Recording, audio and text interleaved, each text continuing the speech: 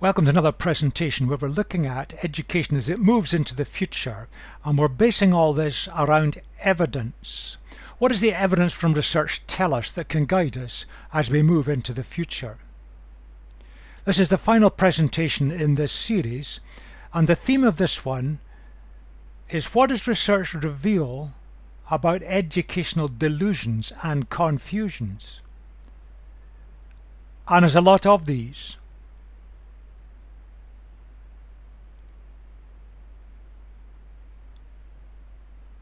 The educational world. There are lots of areas where there are confusions. People are not sure. There's lots of areas where there are delusions. People work in what they want it to be. The best word is perhaps that word there, myths. If you do an internet trawl on myths in education, you come up with a lot of hits, and you come up with contributions from some very eminent researchers, which shows that there are many things that we do and believe that are not supported by the evidence.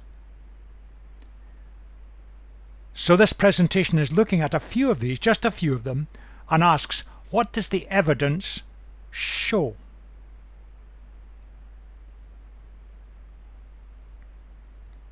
The first area we're going to look at is the world of constructivism. It's often stated or implied that it holds the key to good teaching, and you very often find in books statements like learners construct knowledge. What does the evidence actually show? There's little support for these assertions.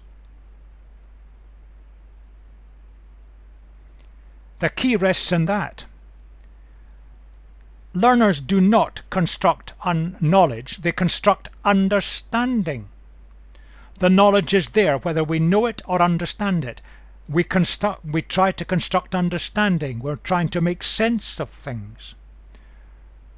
The word knowledge is used far too loosely in education writing.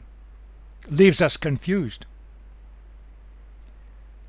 Here's a simple way I've tried to clarify it. Learning. The process by which we gain understanding. It's a natural process in life, in all areas of life. If you look at understanding and look at it the other way around, understanding is the product or the result of the learning process. Doesn't follow that we'll get understandings right every time. But learning and understanding are inextricably linked. And in the process of learning, we're constructing our understandings. We're trying to make sense of the world around. The world that includes the world of relationships, the physical world, the biological world, the mental world, the world of events. We're making sense of the world around, and we construct our own understandings of that world. The evidence supporting that is overwhelming. Now, essentially, we do it individually. But there's a sense also in which we're involved in it socially. You see, our understanding, your understanding of this presentation is being constructed by you at the moment in your mind, and it's individual to you. You may or may not be understanding it the way I hope you're understanding it, and I will never know. The teacher will never know, unless they can probe inside the mind by lots of questioning with an individual student. But of course there's a constructing socially. We share our understandings, and that helps us to develop some kind of agreed understanding. So important in making life possible and sociable. But the understanding goes on in your mind. We share it, and that influences your understanding and my understanding, and we get towards some kind of agreed understanding, perhaps.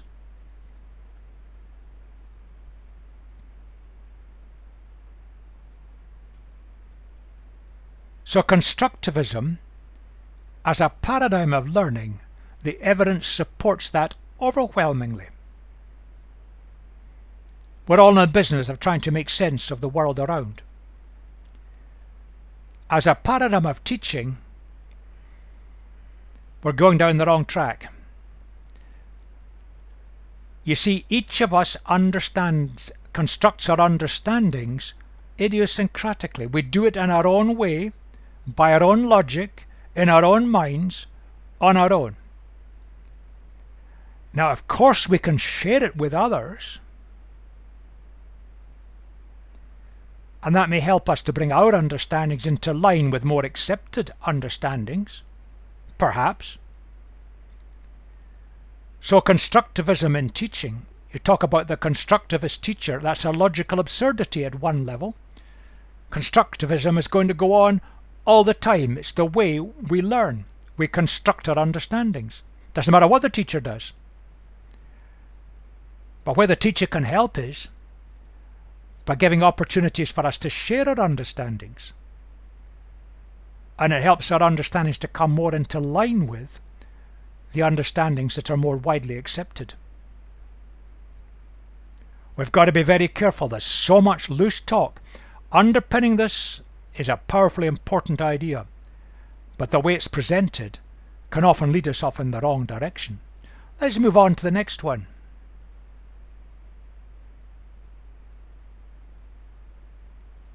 That's very common across society. Got 51%, oh that's good, you passed. Got 49%, what a pity, you failed. Do marks have meaning? If we think they've got meaning, then we compare marks between successive year groups in a school, for example.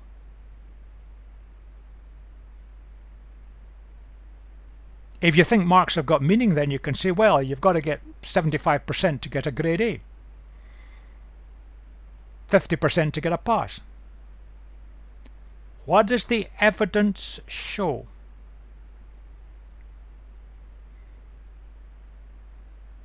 No evidence to support any of these. Marks on their own have no meaning. If you've got a class all sat in examination, you get a set of marks. All the marks have done is put that group of students in an approximate order of merit on the basis of that one examination sat in one day in one set of circumstances. And of course an individual student might have a good day or a bad day, or the paper might suit them or not suit them.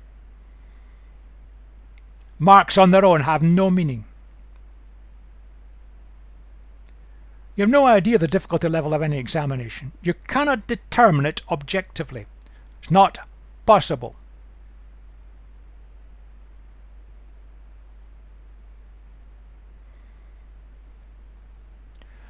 Now, let me take you through an imaginary situation. Suppose you've got 10,000 candidates and they sit an examination in one subject each year. The sort of thing that examination boards in countries will face all the time. Now, with that big number, if there are no changes in policy, the same proportion of students should pass each year from 10,000. The laws of probability determine that. It's going to happen. And the same proportions should also get the grades A, B, C, and so on. The laws of probability, you can't contradict them. It predicts it will happen. Many examination boards know that, and in very sensible ways they direct their computer to arrange that this happens. So that if 70% of the candidates in this subject passed last year, the computer is told, set the pass mark so that 70% pass this year. Now you can't divide the pass mark into fractions of a mark, so it may not come out to be exactly 70, but it might be 69.9 or 70.1, which may be the nearest to the 70.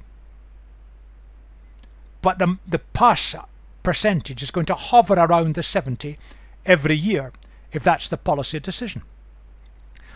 That's got huge advantages. You see, the demand level examination papers may vary slightly from year to year. I've known cases where it can vary quite a lot. But this keeps the standard of a pass about the same each year. It's fair to the students. It means if you get an A, it's the same every year.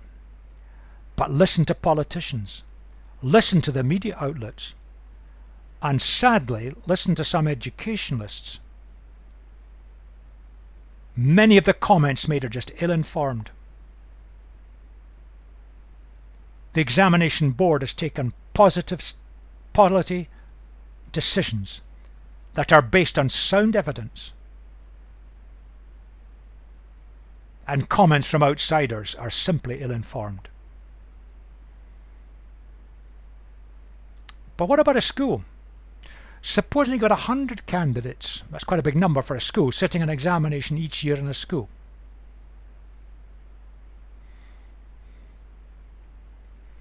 The number that pass each year won't be the same. Again, the laws of probability kick in. You're going to get the random variations from year to year. That's inevitable. You can't predict it, and the examination paper won't tell you. Similarly, the same number 1 grades A, B and C. The laws of probability inevitably determine there will be variations. Good years, bad years. Teachers know this. They can look, and they're usually with unerring accuracy. They say, we're going to get good results with this year group. It's a good year group. But wait till next year, that year group is nowhere near as good. They won't get such good grades. Now, with the laws of probability kicking in with the examination board over a much larger number of candidates, that's all allowed for.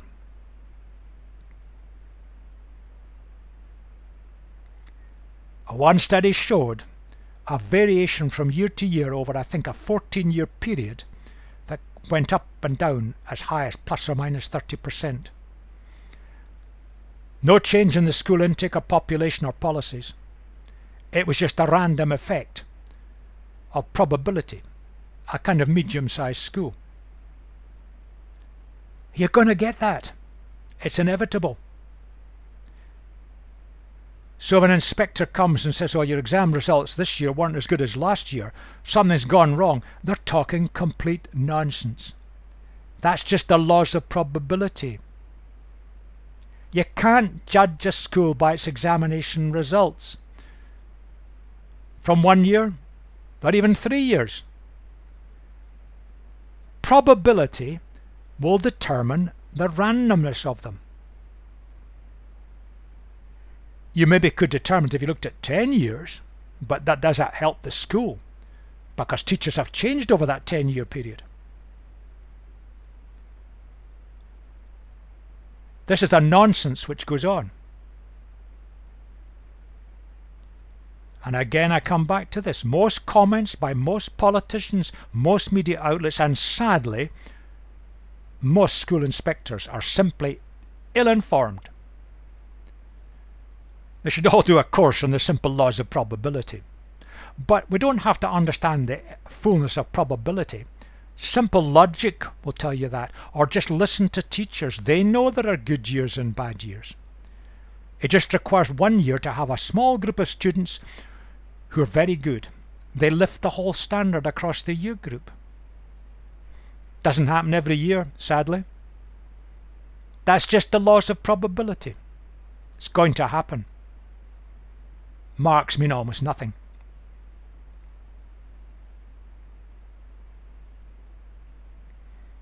I've heard that said frequently. Got to stop the teacher standing at the front. Let the students do student-centered learning, working on their own or in groups. That gets you better understanding. Now, by student-centered learning, I put up 4 types. Not the only 4, but these are the common ones that you'll find across the literature. Problem-based, discovery, inquiry-based, or just group work as a general statement. Many studies on these. Do these lead to better understanding? What does the research evidence actually show?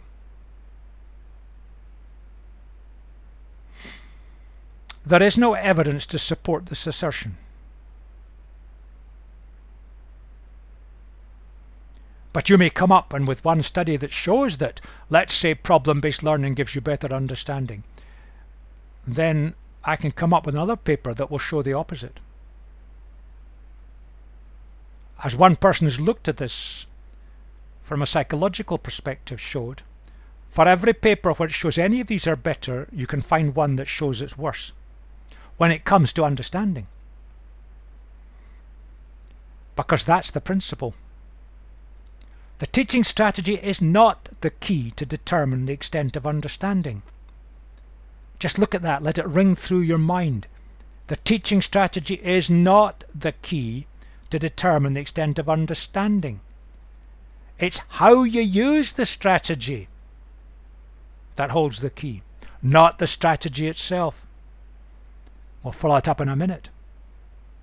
Now, there are enormous benefits of problem-based learning, discovery learning, inquiry-based learning, and group work for other skills. But when it comes to understanding, they have no universal advantage. It depends on the way they're used. That's a review paper. Let the title and the subtitle just go through your mind. Why minimal guidance during instruction does not work. An analysis of the failure of constructivist, discovery, problem-based, experiential, inquiry-based learning.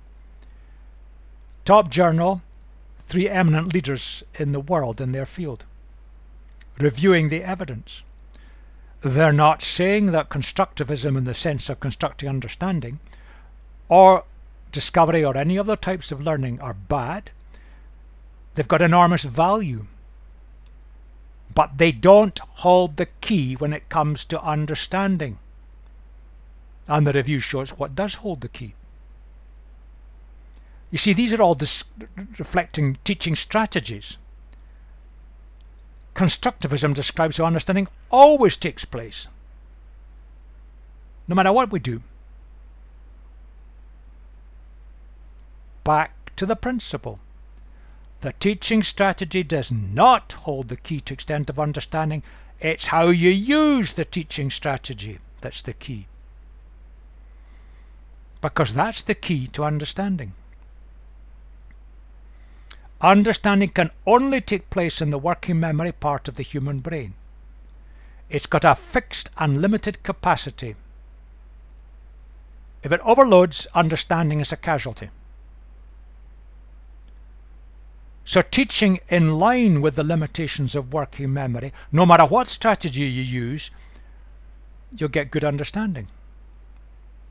So I could summarize it that way. If any teaching strategy works within the limitations of working memory capacity, then the extent of understanding is likely to be high.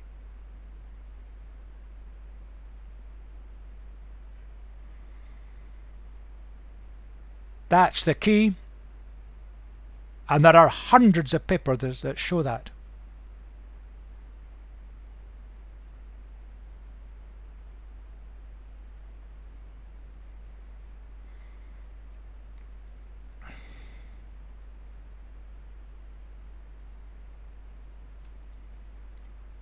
I've heard people arguing strongly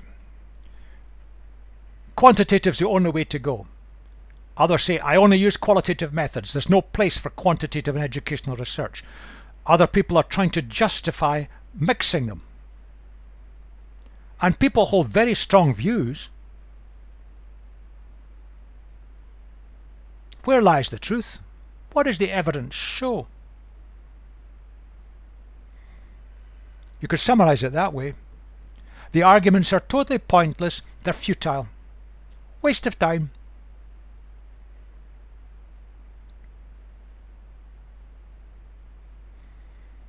You choose your research approach to obtain the greatest insights. And if that means going quantitative, you go quantitative. If it means going qualitative, you go qualitative. If it means mixing them, you mix them. There's no right or wrong. They all have a place and the dogmatism is utterly misplaced. Let's look at this in a little bit more detail. Some examples, not a complete list, but some examples. Quantitative work can start by just getting the marks from examinations, for example. Many standardized tests, very useful, give us lots of insights. Or you can get the researcher devising their own test of something.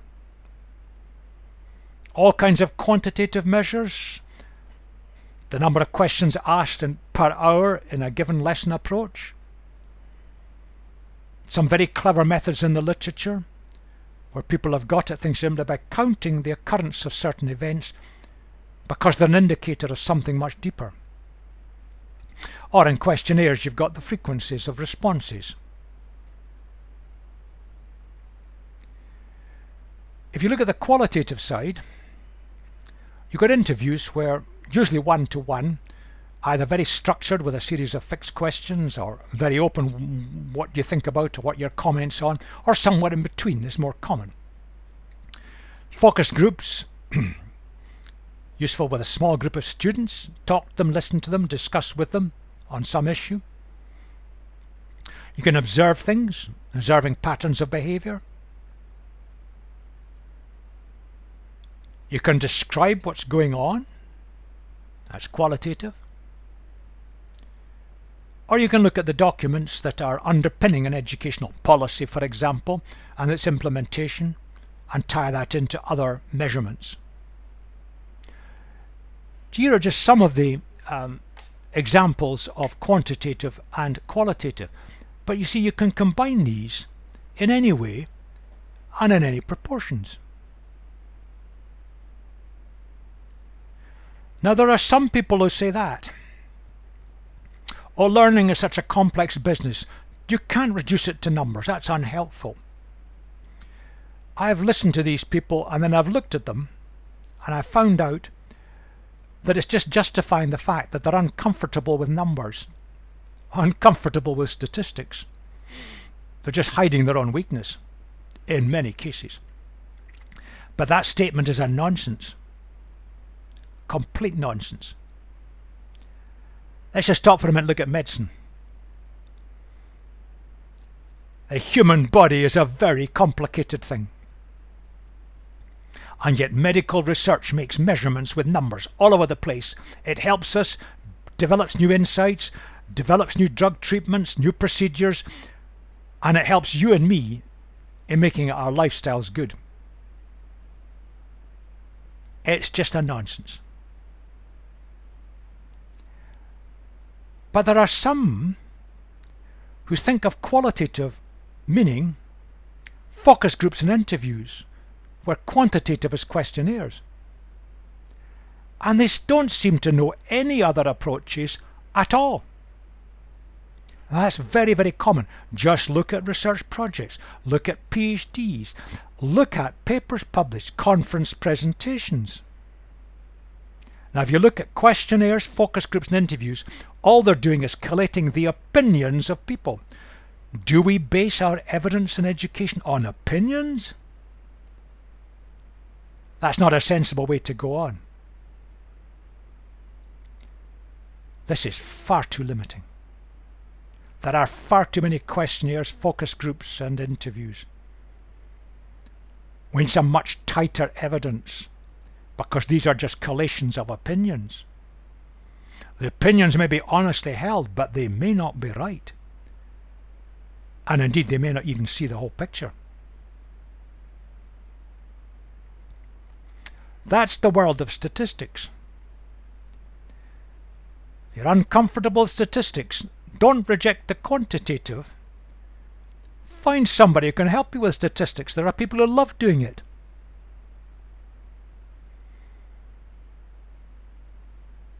That's the world of objective collation. You've got to bring together the qualitative evidence. Now that poses a problem. There are those who say, but you've got to use a computer program to bring it together, and there are some good computer programs that will do it. Because we're all biased, and the computer program will make it objective and remove the bias. No, it doesn't. I've looked at some of these. You've got to set the program up the way you want it, and that brings in the subjective. And anyway, are we all that biased? Many of the things we're looking at, we don't hold any strong view. We're coming to it quite objectively anyway. If you're aware that there's a potential of bias, you can get around it. And if you're in doubt, you get a good friend that you can trust to look and comment to make sure you're not putting a bias on it. We can collate the evidence by all kinds of ways that are just convenient and helpful and that give good pictures. We need both. It's not an either or. And we need both and. We mix them as we need them, because we're not asking the right question by looking at the method. We're saying what will give us the best insights into what we're pursuing. That's the real question. You can summarize it that way. If it's quantitative, you use it. If it's qualitative, you use it. If it's a bit of both, you use it. And then you say, can I get the information by this method? Sometimes in practice it may be very difficult. There are practical constraints of time and money. Sometimes it's useful to carry out a small trial run. That's just to see if it works, because you don't know if it will work. Now sometimes that's not necessary, sometimes it's not appropriate. There's no rule. But you see, you can combine multiple sources of information to gain richer insights. That's true in all life. Why should education be different? But don't use phrases like mixed methods or triangulation or theoretical frameworks. That's just jargon. Signifies nothing. It impresses nobody. We make ourselves a source of mockery from other disciplines by our use of these strange words. You see, labeling something doesn't constitute evidence of validity, doesn't say it's the right way. Unlabeling something, we're making it abstract. And that's not the same as erudition. That's not high quality academic work. Listen to a Nobel Prize winner giving us a lecture. They can communicate the most complex areas in lucid, simple terms and straightforward language. We should do no less. Get rid of all this jargon. It signifies nothing. Let's move on to the next one.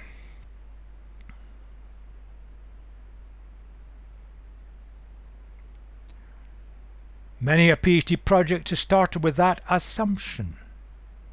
It basically is saying the teachers are at fault. They're not motivating their students.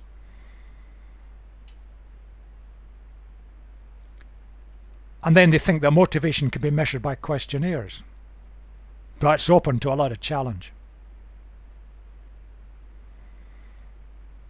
Then they're going to finish off by telling the teachers to increase the motivation. That's the answer. Is it? What does the evidence from research actually show? I've put it involves a logical fallacy. I shall see in a moment. It involves an awful lot of logical fallacies. Not just one. Those who are motivated tend to perform well. Those who perform well tend to be motivated. They go together. It doesn't imply cause and effect. Correlation, as a statistical technique, cannot show cause and effect. Simply shows that two things go together. Height and weight go together. They don't cause each other. Just that bigger people tend to be taller and heavier.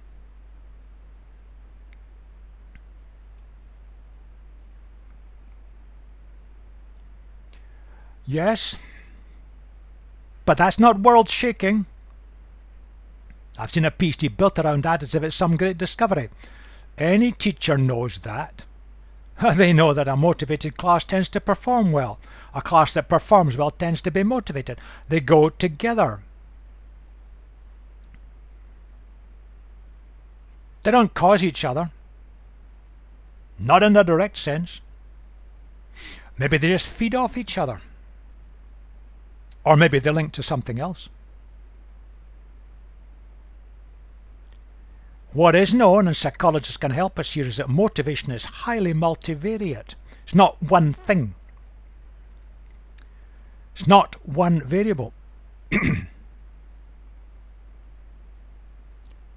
And it cannot usefully be measured by questionnaires. I'm saying that quite dogmatically and strongly, and the evidence for that is extremely strong. If it's multivariable, a questionnaire starts to fall apart. And there's strong evidence that shows that learners often report on things as they would like them to be rather than as they really are.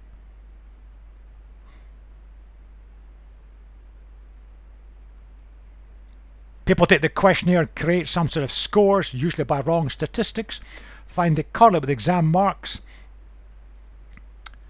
Doesn't reveal anything. Any teacher knows that people are motivated to perform better. But the score they get, is that a measure of motivation? It's so imprecise as a measure, it's not very helpful. But how can a teacher increase motivation? None of the studies that have pursued that line ever give an answer to that. They just say, teachers should motivate the students more. But how? But there is a way. All of this shows the whole thing is flawed from beginning to end. As so much educational research is. Not thought through carefully, and the evidence not looked at. What does research actually reveal? Just follow this logic through. One or two studies have brought this together, but in general it's derived from many studies that have been collated. If our teaching avoids working memory overload, understanding is enhanced. Because understanding has to take place in the working memory. It's the only part of the brain where it can take place. Working memory's capacity is fixed and finite. If you overload it, you don't get understanding. It's black and white, and the evidence shows it. The evidence shows that seeking to understand is the natural way humans want to learn. It goes right back to the work of Hermann Ebbinghaus in Germany towards the end of the 19th century, amplified and exemplified in the brilliant work of Jean Piaget in Paris in the mid-20th century, but confirmed by numerous others.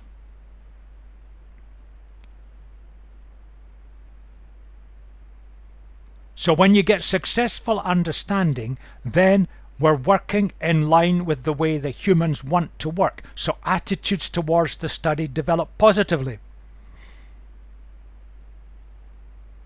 And a clear evidence to show that from a number of more recent studies. And when you get positive attitudes towards whatever you're doing, it links to increased confidence and positive motivation. You're not turned off. You want to do more. And you feel you will succeed. Because you have succeeded in understanding, because the teacher has enabled it to happen. That's the key. And it's a logical progression. And several studies have contributed to understanding that route. Working memory overload is one of the biggest problems in understanding. Get that right, you're on a winner, and it follows through naturally. And you don't need another pointless study using a questionnaire which will show nothing.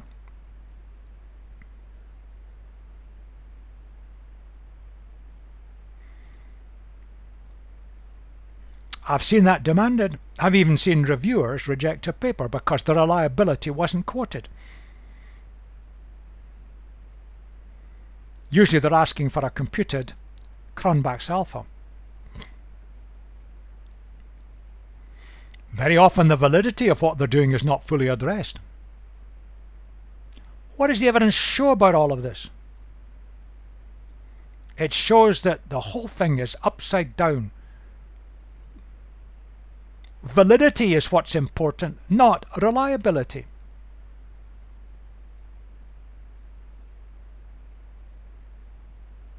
And validity is much more than some so-called experts looking at a questionnaire. Doesn't matter how expert the experts may be, that's not the way to measure validity. That's just opinions. One of the ways to get at it is try the questionnaire out with a small group and get them to discuss with you, either as they're doing it or just afterwards, how they chose the answers they chose. How did they understand the questions? Now that's been done. That gives you evidence of validity. It also shows that very often it's not that valid.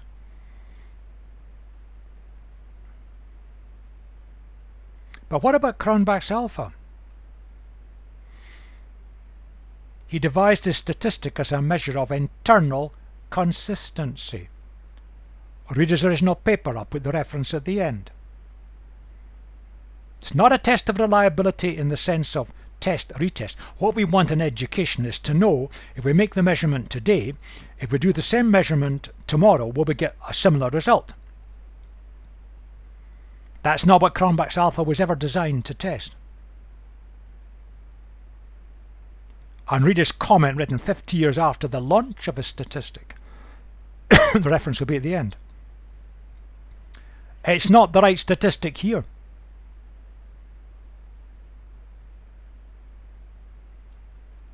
Validity is what's important. And if you look at an awful lot of educational research, the validity is certainly questionable.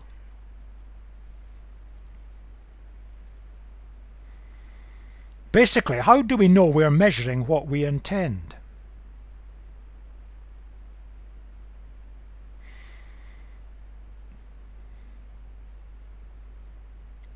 Or more precisely, how do we know that the respondents gain their answers, whether the answers are solving mathematical equations or ticking a questionnaire, in the ways that we expect?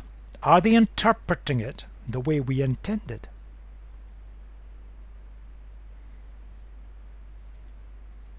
And how do we know the score, whatever that score may be, reflects the value of the intended variable?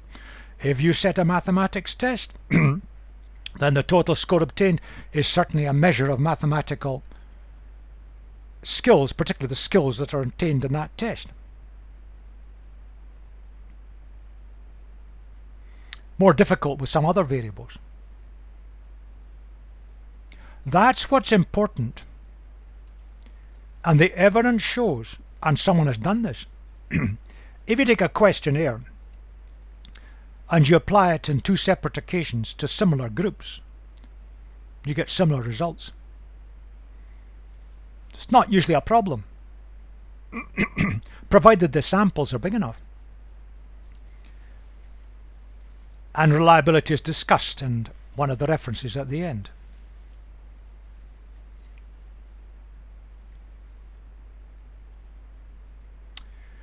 It's a strange irony, but it's a sad irony. There's so many rules that have been put round about trying to make educational research look robust, most of which are nonsense. But we're not paying attention to the single most important feature. Validity. That's the key.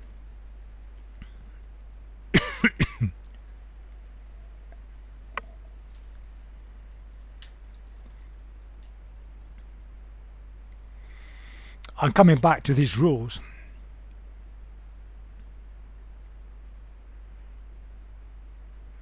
if you look at it, let's be honest, we're just playing an academic game. But the sad thing is, by forcing our PhD students into that academic game, we're wasting their time. These are very able people. And they're not able to focus on actually doing real research because they're trying to conform to the rules that we've imposed on them. What does the evidence show about some of these?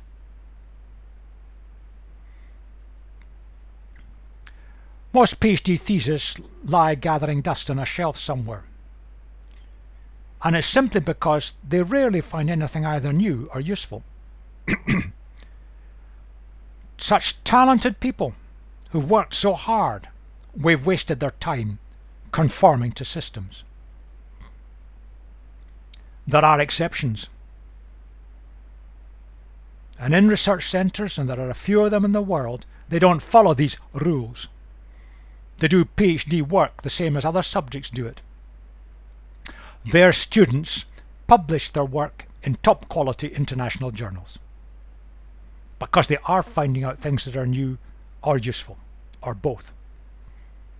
The evidence is there.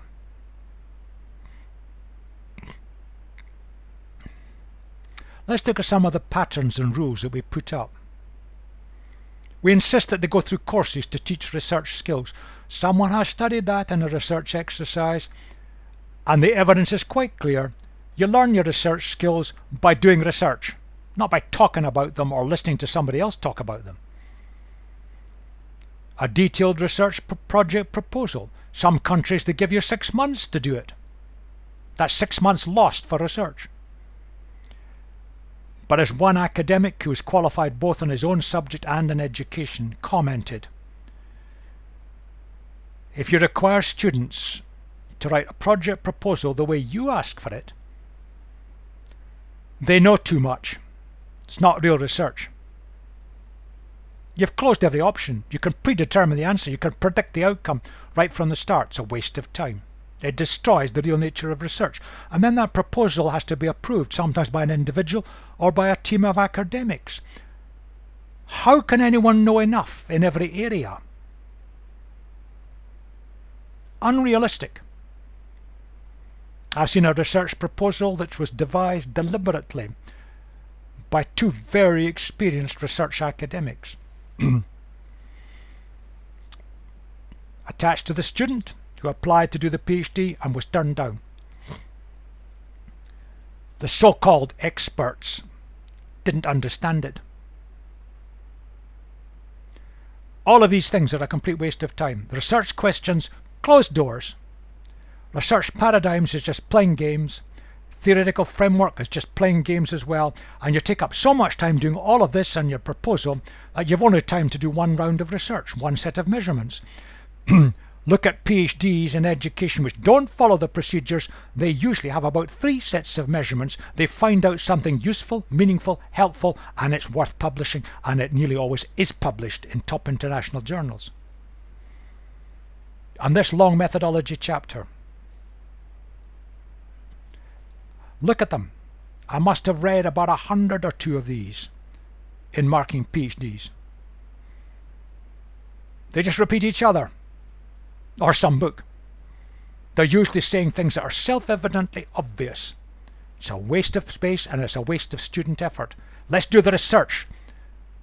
Not all of this waste of time repeating things that are unimportant. And some people insist that the discussion is separated from the data. Even some journals do that. Doesn't help the reader.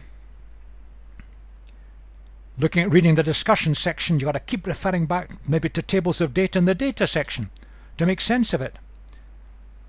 Weave them together. Think of the reader. Think of usefulness. And some countries insist on a section on recommendations that come from the PhD findings. These are usually the bright ideas of the student, and some of them are very clever. They're never read by anybody, and many of them can't be implemented because they've got resource implications. And the people who hold the resources will never see them. And the oral, I've seen horrendous things come out of that. I've seen an oral where the examiner insisted that his favourite author had to be included and discussed, simply because he was his favourite author. I've seen an oral, heard of orals, where the entire examining time was spent discussing the literature chapters, never discussed the experimental data that was gained. I've seen another one which insisted on the number of references being reduced, amazingly, but failed to see that the statistics were incorrect. The oral is there for a simple purpose. The examiners don't know if the student did the work themselves, unaided, and they don't know if the student understands what they've written. Someone could have helped them. It's just to check that. The thesis stands or falls in its own right. We've got to rethink the oral. It's not a question here of point scoring by examiners or getting in their favourite author. What's the evidence that we're going the wrong way? Is it just my opinion, shared by many, but what's the evidence? I think that's the strongest evidence, but it's only one strand. When the procedures that PhDs follow do not follow these patterns in education, we end up with research that leads to papers published in international journals. Go to the libraries that hold theses, which happens in the West. See which theses are downloaded most frequently. That gives interesting insights. But there's another piece of evidence, and it's a sad piece. Over the years, I've had PhD students come to me on the quiet, often connected to me by another PhD student or a postdoctoral student who happens to know me, seeking advice and help. Some of them are in tears, in utter frustration about what they're being forced to do. That's no way to treat people. These are very able, very committed, very talented young people who've got so much to offer. Let's release that talent and let's give them a satisfying, fulfilling experience, but one that gives the real possibility of getting something published where other people can read it. There is strong evidence that we've got things badly wrong.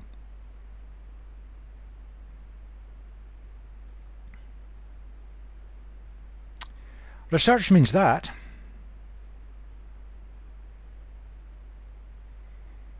how can you write a research proposal when you don't know what you're going to meet, or even if what you're going to try and measure will work? You can't predict it. And if you put down research questions, it ties your hands. I've seen a PhD thesis, PhD study, where something turned up that was utterly unpredicted. It led to a change of direction and a completely new chapter being added to the thesis. Probably the most important, interesting thing that the research uncovered. You can't predict that. We're not just trying to describe what's going on, we're looking at why, because if we understand why things work in certain ways, then we can predict how we can make it different. Because we're trying to bring benefit to future learners. We're trying to take education forward. That's real research. Let's revamp things that way. Let's look at it in the broad sense now. That happens to be true. Doesn't matter whether you're doing your PhD in archaeology, engineering, medicine, physics. If only we learn from the way they do it. As a result, and many people have observed that, teachers don't read research papers, policymakers certainly don't. They're never influenced by them. I'm not surprised. Most of what goes on never gets beyond that. Doesn't generate anything that's going to lead to meaningful changes. And I've pictured the sad picture of these very able young people from many countries. I've even had people travel just to talk to me, utterly frustrated.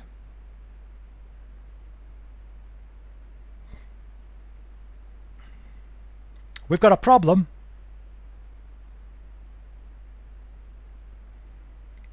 I have listened to people justifying unjustifiable practices. Oh, it saddens me. Where is the evidence? They don't bring up. They just insist. Now, we want to make our research look rigorous, but we make our research look rigorous by it being rigorous, and that's when it makes an impact. You see, we're losing the real nature of research and education. We've got to put our house in order, big time. And we've got to rethink things. And it could be done wonderfully. That's where we start. We can learn so much from each other. And let's get the links to teachers. Research that's not related to the real things that go on in classrooms, teaching areas in schools and universities. We've lost touch with reality. And we've got to bring education research back in touch with the things that teachers actually teach. They're employed as a teacher of history, chemistry, whatever. They're committed to it. They're committed to their students. Let's get it back into these areas. And let's start looking at the why questions, not endless descriptions. Why do things work this way? Why does this not work? Why are the students finding problems? And we've got to throw out a certain opinion. If you look at this as far too much questionnaire work, they just gather opinions. That's no way to take research forward. Let's get back to replicated evidence. Now, there's wonderful work out there. It is a minority. There are PhDs that do work in line with the way other subjects do it. They are generating powerful insights for the future. Some of them have been cited in this series. But let's get back to it. That's our agenda. Quite a lot of papers here.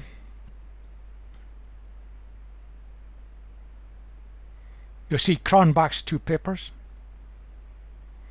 This is a very small snatch of some of the papers that do exist. In some ways it's worthwhile looking at the 1 second from the bottom, because you can get it online. An eminent figure. But it points to all sorts of other sources.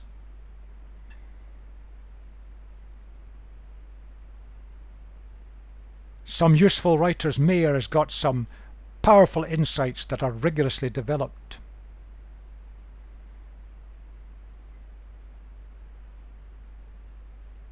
We need to pay attention to what the evidence actually says. Let's move educational research forward to an exciting future, to bring benefit to future learners all over the world. I wish you well.